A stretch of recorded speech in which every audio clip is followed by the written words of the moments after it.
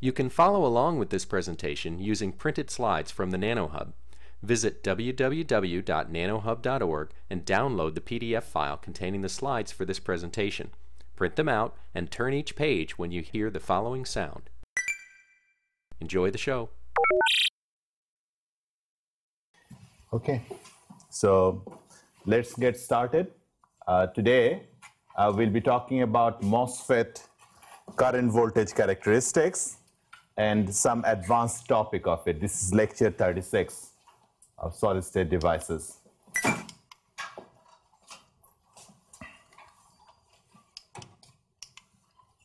And today we'll be talking about the DC characteristics of MOSFET. As you realize, this is IV characteristics or current voltage characteristics. I will quickly review the square law or simplified bulk charge theory that we had been talking about. Now, this is called a square law because the current increases with the gate voltage as a square of Vg minus V threshold squared.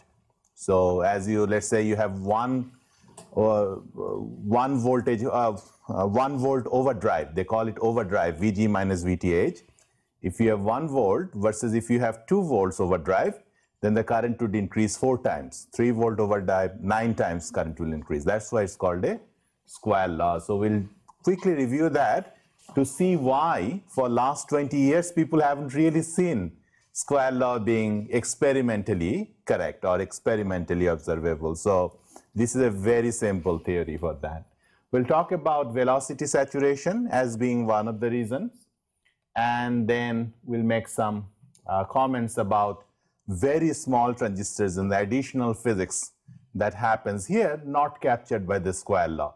I mean, not even captured by many semi-classical or more advanced models. So we'll talk about that a little bit.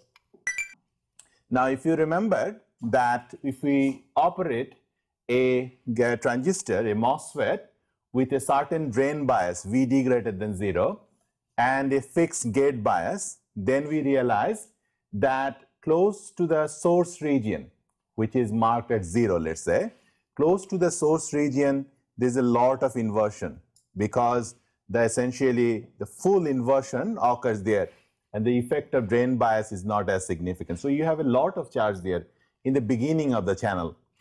As you go down in the channel, along from source to drain, the charge gradually decreases. The amount of charge gradually decreases because you do not have as much inversion because of the drain bias, effect of the drain bias. As a result, in order to keep the current continuous, you realize that the velocity of each of the section, electron velocity in each of the section, average velocity, must increase, right? That is the only way current can remain constant. And the only way the velocity might increase is if you allow a larger electric field.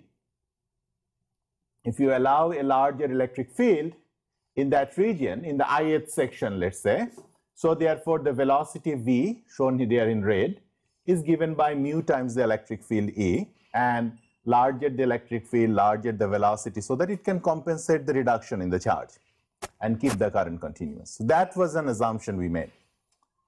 And using that assumption, we were able to sum up over the channel, require that in each section, without recombination, current must be continuous. So we pulled it out as something called a JD, and since we are summing over the dy, each small section from the beginning to the end of the channel, we call that the channel length, and we integrated it out and got this very simple formula. Now that's fine, except you realize that there is something wrong here, or at least potentially that could be wrong here. Assume, like in a modern transistor, you apply 1 volt in the drain. And let's say you have 20 nanometer source to drain separation, channel length. That would be a typical latest Pentium type transistors. In that case, the electric field you will have will be huge. It will be huge, very large electric field, much larger than the saturation velocity we talked about before. Do you remember that at some point, if you push the electric field too much, the velocity doesn't increase anymore. It's begin to saturate. So therefore, that physics of it is not shown in here. Here it says, put on an electric field, the velocity will always keep rising linearly. That is the first assumption in the top line, where the rate v, velocity, has been replaced by mu times electric field E directly. That is not generally true, and that is something we need to fix in order to make sure that our expressions are correct. Now, you remember that this is essentially the IV characteristics before we go on, and the square law simply says that at the current essentially peaks at the saturation velocity, and the saturation velocity, we took the derivative last time. Remember, this is like a parabola that comes up and down, and then at the peak point we said the theory is valid only up to that point. We calculated by taking derivative of the current, got the saturation drain voltage, and from that drain voltage, once we inserted that in the full current expression, we got this square law. So that's something you know. What I'm trying to tell you now is that if you went in and lab and made a measurement of a MOSFET characteristics, plotted in this way, you will never find it that it goes as Vg minus Vt squared. And that's because of that wrong assumption that velocity is directly proportional to the electric field, no matter the magnitude of the electric field. That's wrong, and that's what we need to correct. So let me explain how this saturation velocity is accounted for in the MOSFET current voltage characteristics. First of all, these are very simple, so there's no reason we shouldn't be able to follow it very easily.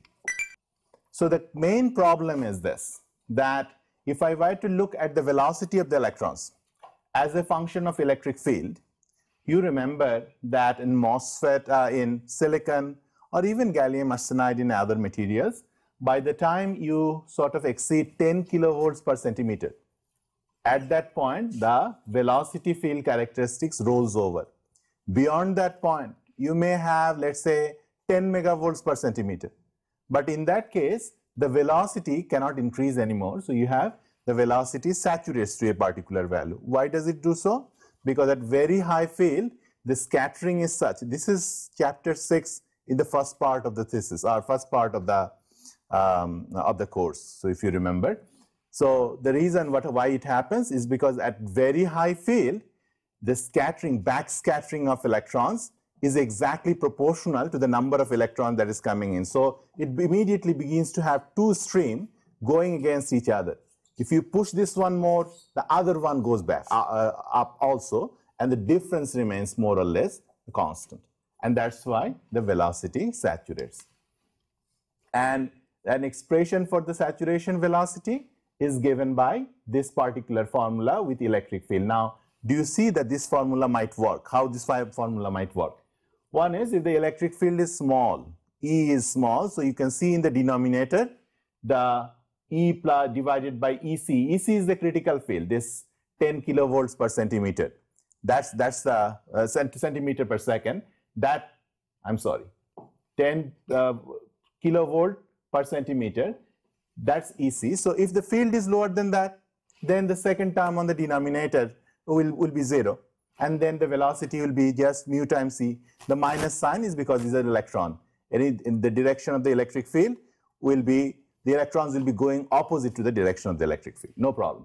So now if the field is very large, then what would happen?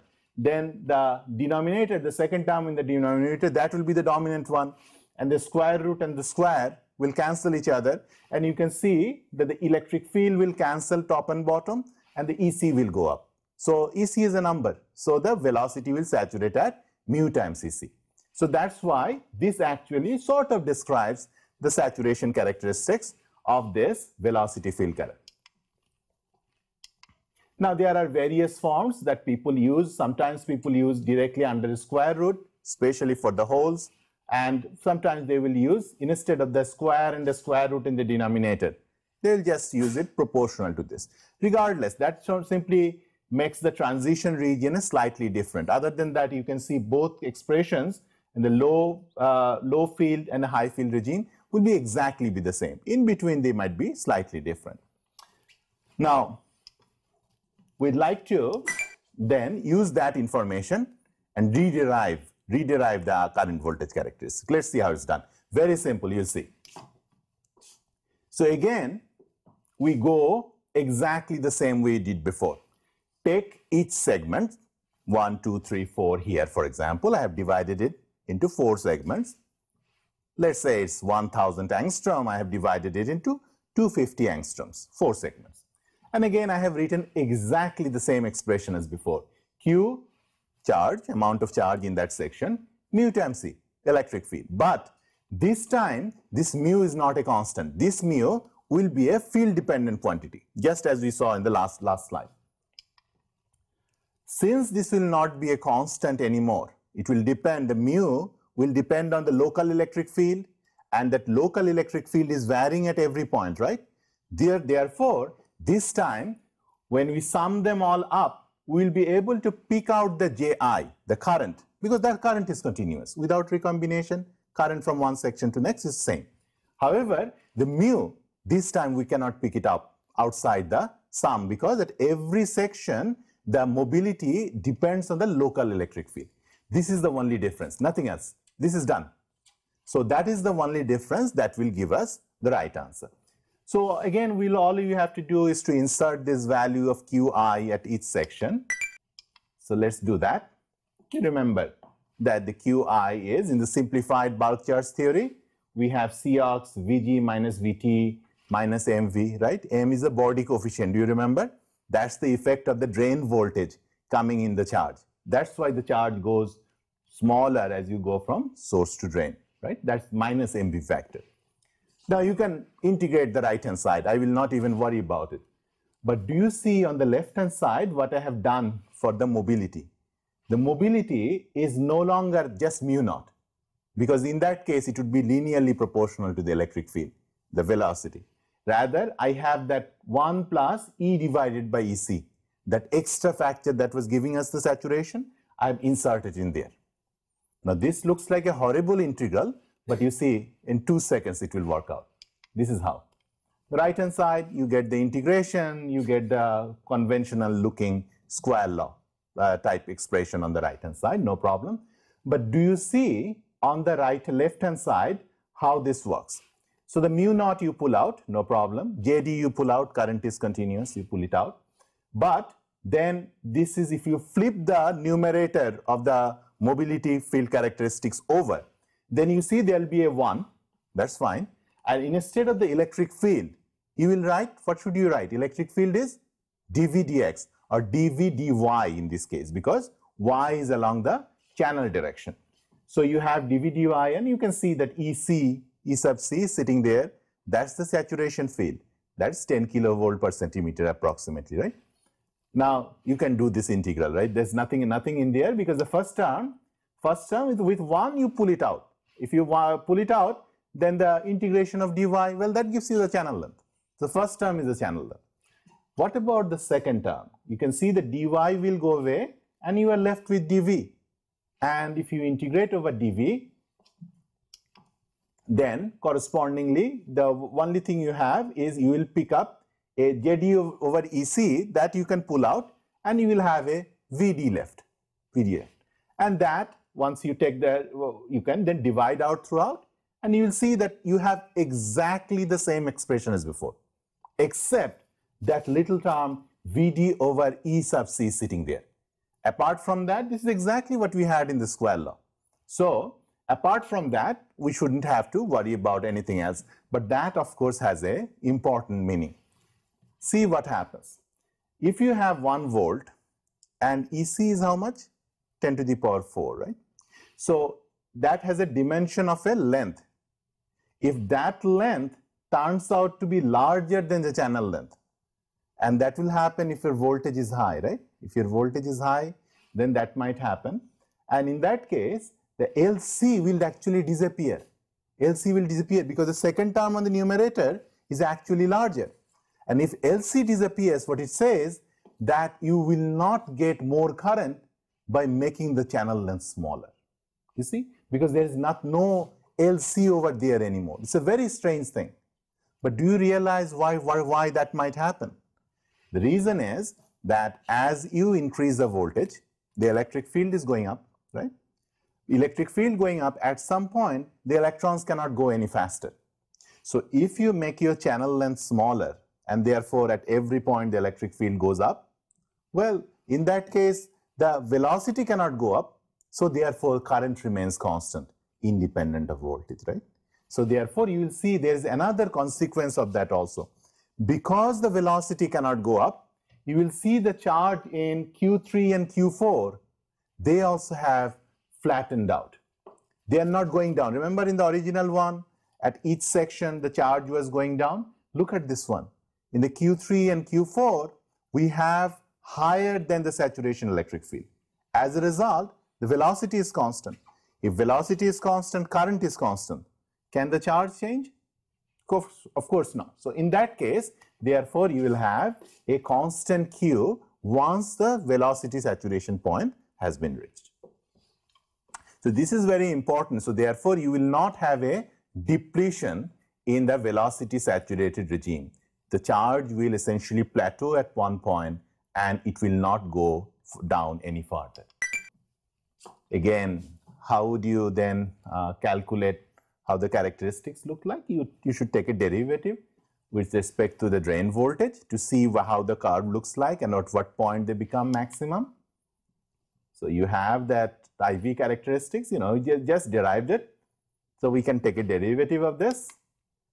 Now the derivative is a little complicated because we have the numerator and the denominator all depending on the VD. So it takes a little bit, but the simplest is if you take log on both sides and then take the derivative, then it becomes very simple. And then you set the derivative to 0, and that gives you this horrendous looking expression, 2 Vg minus Vth divided by m, and you have the also a long denominator. This is something you should check out. It takes 5 minutes of algebra, but very, very simple. But first thing I want to point out here, do you realize that the point where this curve would saturate is a little less than where the square law curve, the simpler one that we derived in the last class and also in the beginning, little less than that. Do you realize? Because look at this. If I had channel length equal infinity, then the numerator of that curve, that has that mu naught, Vg minus Vth and all those things. If my channel length was infinity, then the second term on the denominator in the middle expression, that would have gone to 0. Then I would have 1 plus square root of 1. That's 2. Then 2 cancels the 2 on the numerator. That would have been equal to Vg minus Vth divided by m. Therefore, anytime I have finite L, definitely the denominator would be larger than the previous case, than 2. As a result, the overall expression Vd sat will be a little lower. And that what simply says that the current will saturate at a little lower value compared to the square law. So again, you can do this. You can plot out these various quantities. But one thing you will notice now, look at this. This expression for ID doesn't have that square anymore. It is Vg minus Vt, but it doesn't have any square. And also, you do not have any mu left in this expression. You have simply Vsat, which is mu naught multiplied by E sub C, the saturation electric field. So this curve spaces out linearly. So therefore, if I give you an experimental curve, or if you are reading a journal paper and going through a particular paper, in 5 seconds, by just looking at the IV characteristics, you can immediately diagnose whether this is a short channel transistor or whether it's a long channel transistor. Because if these are going out linearly, then you immediately realize that this is a short channel transistor's velocity saturation is occurring, and immediately from the prefactor, you should be able to calculate the Vsat out from that expression, right? Because this is telling you that this is only will happen if the velocity saturation occurs. And you can take that expression, and assuming that Vd over EC is actually much larger than channel length, then you can essentially put those, I'm trying to evaluate the current at the maximum point, because beyond the maximum point, the current will be constant.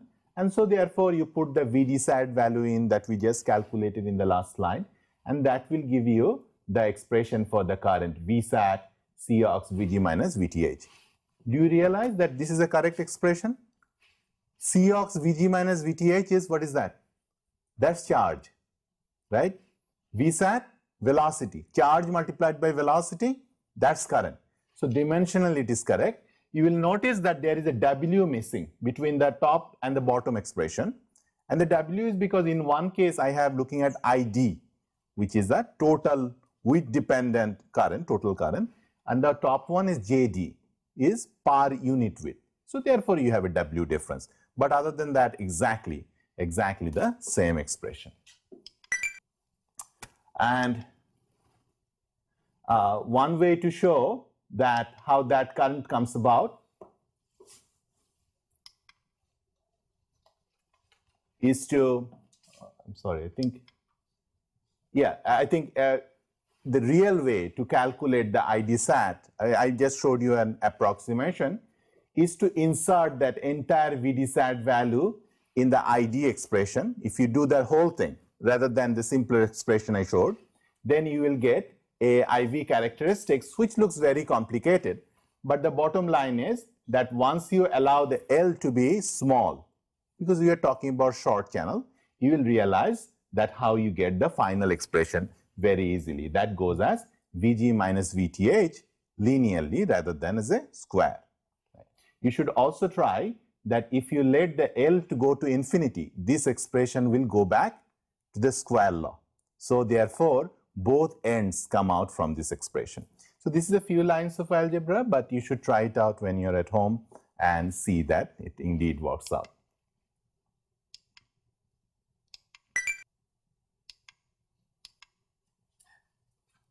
So let's look at some, how would you, that's what I was mentioning a few seconds ago, that how one would know that you are in a velocity saturated regime, that if you look at IV characteristics, if it goes as a square of the Vg minus Vth, that will tell you you are in the long channel regime.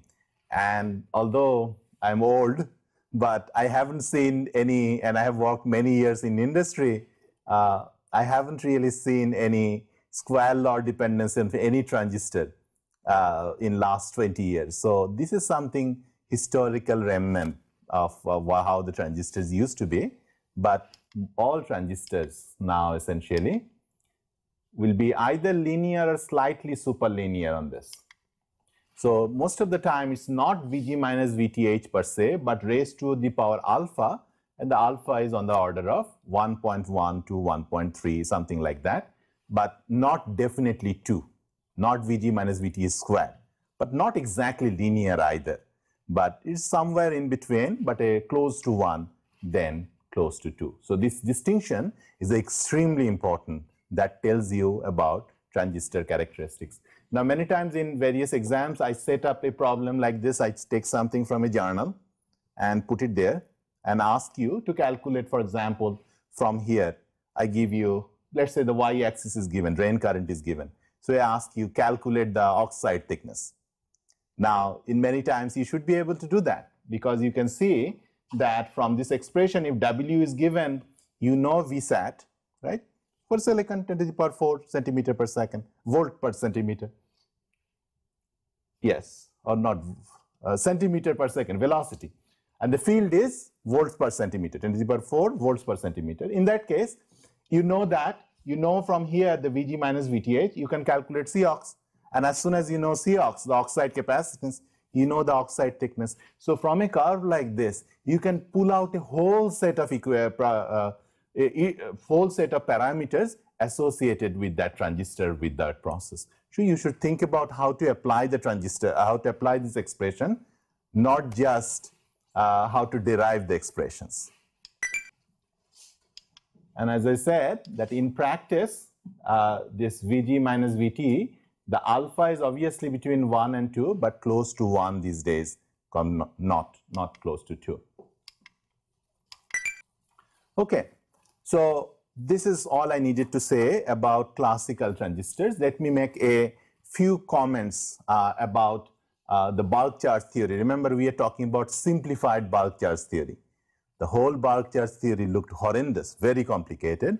I still want you to, you to understand this a little bit, but this is not something I would really place a lot of emphasis on, because this is not something that is used widely anymore.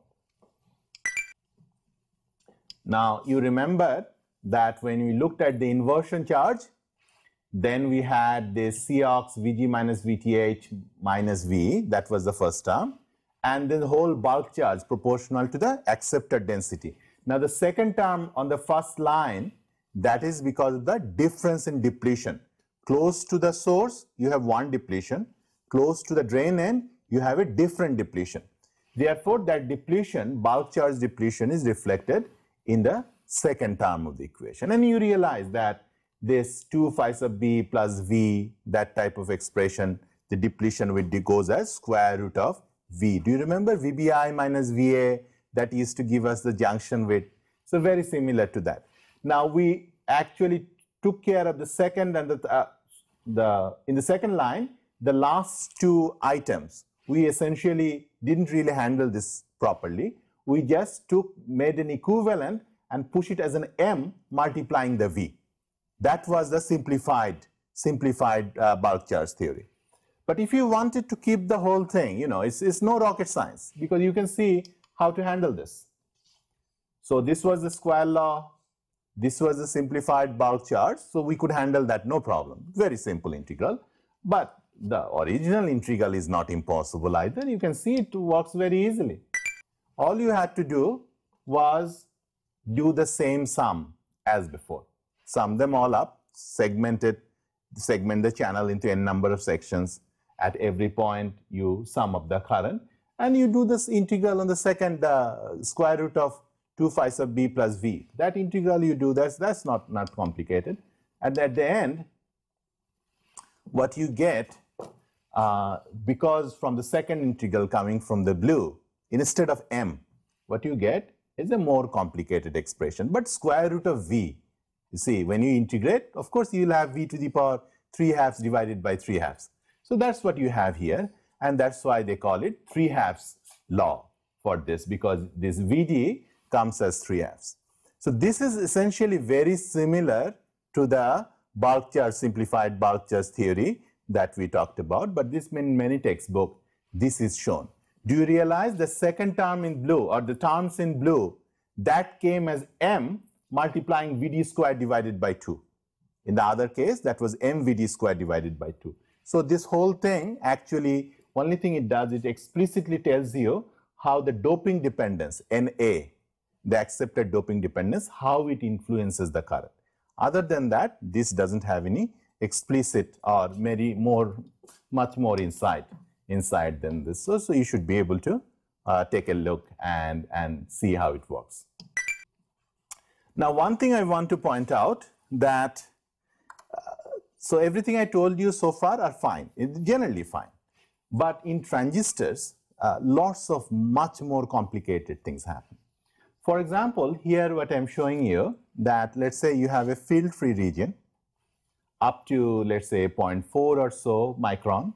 This is an idealized case. Then a high field region. The field essentially goes up all of a sudden. And then again, the field comes down, let's say 1.1 micron or so, the field comes down and becomes small. So a low field, very high field, and a low field region. Now here you will see something strange happens, because we always thought that velocity is given by mu times the electric field. Therefore, in the beginning, the electric field should have been, the velocity should have been low. And let's say, and then when the electric field is high, the velocity should have jumped up in proportion. And then the velocity should have again gone down. Look at this, what actually happens. The rate curve says that it not only jumps up, it jumps up by 60%, much higher than the saturation value. That is called overshoot, velocity overshoot. The velocity versus field characteristics that I showed you before, remember that the thing saturating, that was actually for bulk semiconductors. You take a big chunk of silicon, put a uniform electric field and measure the velocity. Then change the battery, or increase the voltage, measure the voltage again. That's for a bulk semiconductor. When in a small transistor, the electric field changes very quickly, then it is like, if you are driving a car, if you all on a sudden push on the accelerator, it doesn't immediately go to the saturation velocity. It may overshoot and then it may come down, right? With the friction, it may come down to the final value. And this overshoot many times are very important. That was not captured in our IV characteristics, right?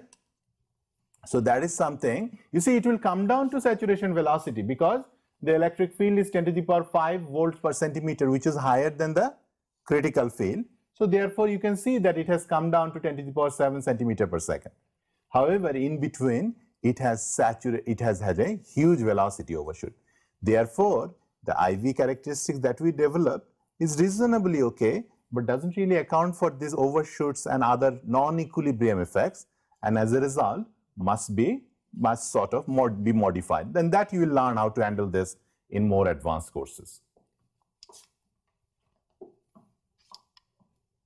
And the main point I wanted to make, the velocity is not given by simply the bulk velocity field characteristics. It's a very important consideration. The another thing is that something is important to see. This is a MOSFET. You can see the source side, the N, and the drain side also, and then going between source and drain through the channel region.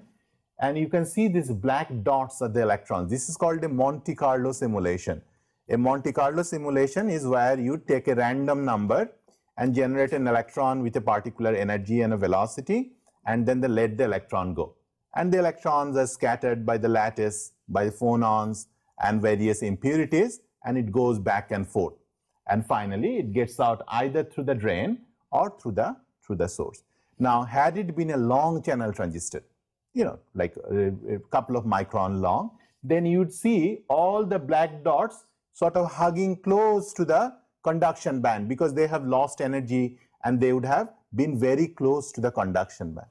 But these days, the transistors are so small that they get over that barrier, and many times they do not have enough time to scatter before they get out of the drain side. Therefore, all the things that we talked about, mobility, everything sitting in the bottom of the conduction band, effective masses, all those will not be correct anymore because these electrons are much higher in energy.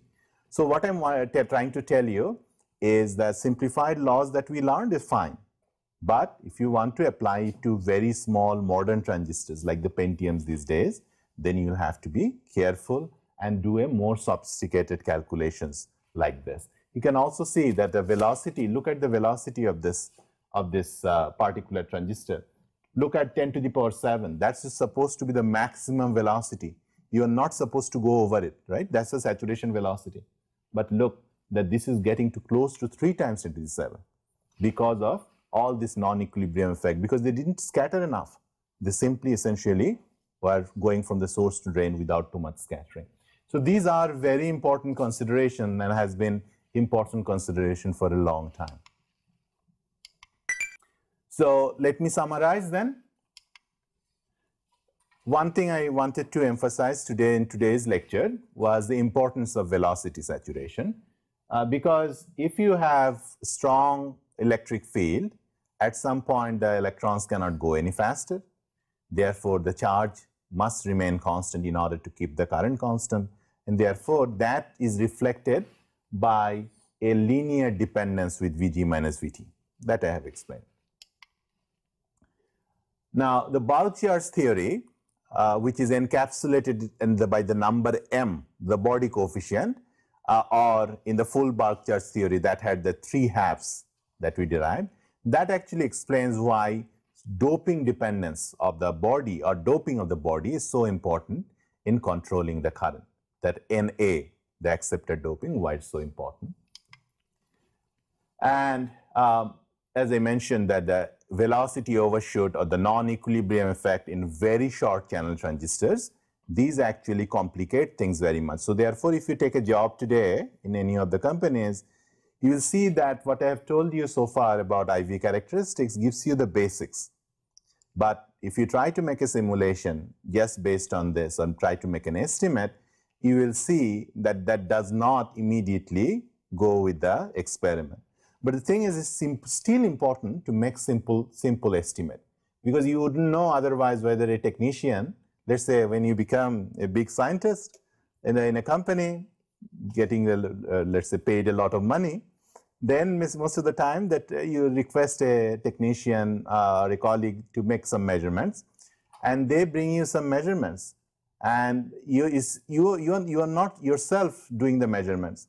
So how do you know that at that particular day a knob was not set properly, or he may have made a mistake when he was reading off the data, or multiplied in Excel sheet, multiply by the wrong constant. So the people who do not have simplified understanding about what the result should be, in the simple case, what the result should be, make an estimate, most of the time they are not very good engineers, because most of the time they cannot see what is normal and what is really abnormal, right? So therefore, although the simple things looks almost obvious, you will find it enormously useful when you actually, if you practice in industry. And also the same from universities. When a student comes back with some measurements, how do you know what he did in the morning? And the only way to check is to know in the back of your head this simple expression so that you can immediately check. Now for very short channel transistors, I told you very complicated theories, but in very short channel transistors, it turns out most of the electrons go from source to drain almost ballistic, meaning that without any scattering. And there is, Professor Mark Lundstrom, and in the industry, one of the most widely used theory for MOSFET about how current goes in very short transistors.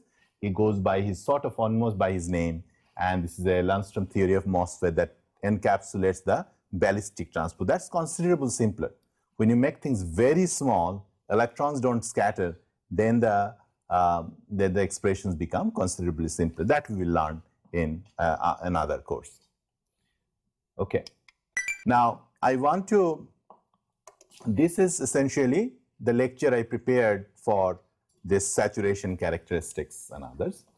I want to show you a few more slides, because in the last lecture, after I walked out and after I got a few emails from you, I realized that I have not been able to explain some things as clearly as I should have. So I want to take a moment and explain to you something that will be helpful to you. And this is about this charge getting smaller down the channel. And let me try to do it one more time, see whether it helps.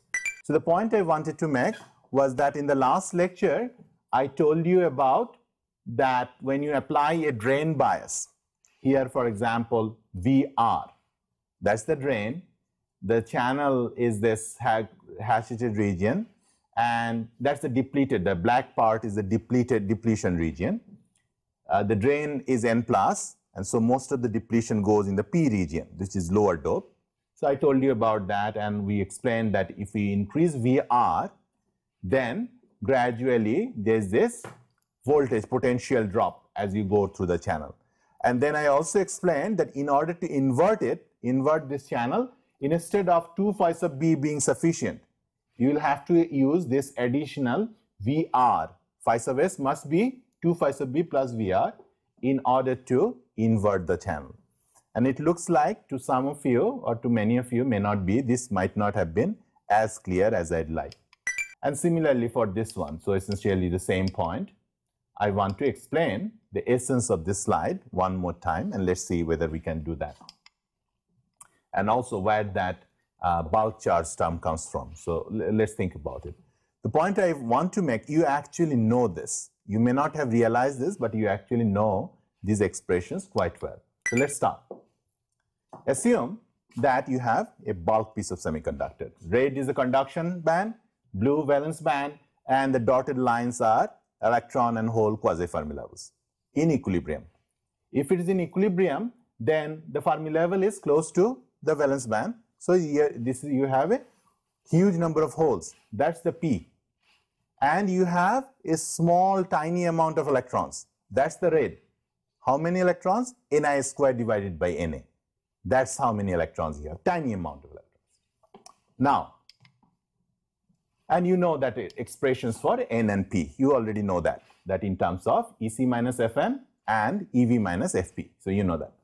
Now, let's assume that I have applied a voltage in the gate, let's say, whereby I have pulled down the conduction band and the valence band without touching the Fermi level.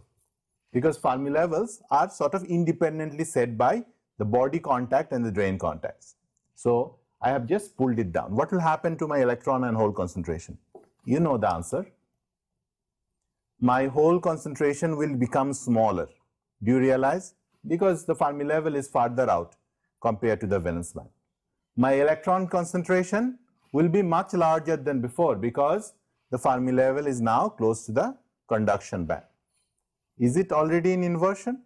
Yes, this is already in inversion because I have a huge number of electrons compared to the hole. So things have gotten into inversion. Now let's say somehow, and I'm not telling you how, let's say somehow the Fermi level for the electrons, which is the red line, red dotted line, somehow I have pushed it down compared to where the Fermi level for holes are, the blue dotted line. What will happen? You know what will happen. This is what's going to happen. You see, the hole concentration I have not changed because the difference between hole Fermi level and the valence band remains the same. So that has not changed. But look at what has happened to electrons. Now electrons, because I have moved the electron Fermi level down. How? I'm explaining in a second. Because we have moved it down, so now the gap is larger.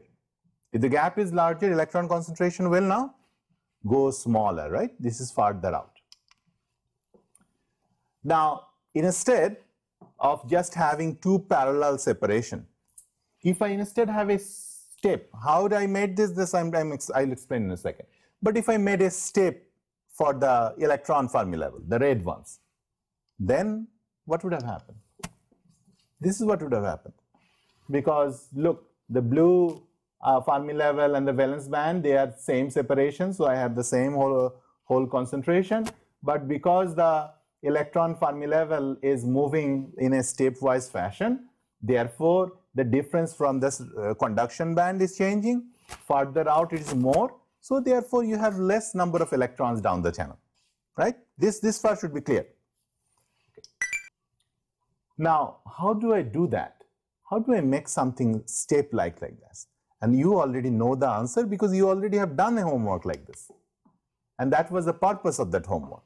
Do you remember that if I have a PN junction and then on the N side, if I apply a voltage, then the voltage, the Fermi levels remain flat up to the other side of the junction, and then gradually it goes back to the main region, right? Do you remember that? So that is exactly how that step comes about. Because this is essentially the PN junction that you have done when you had the recombination problem. Remember, when you did the recombination problem, you had this reverse bias PN junction and you had to calculate the recombination at various points. This was exactly that expression.